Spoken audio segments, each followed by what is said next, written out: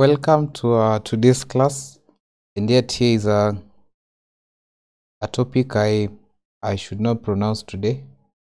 But what the topic means, the first word is a dish of warmed up food leftover.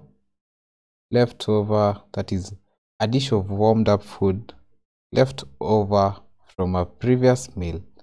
And so by the end of this topic, you the learner should be able to give the definition of that word, state the advantages and disadvantages of using leftover foods, discuss factors to consider when using leftover foods, and finally make such dishes.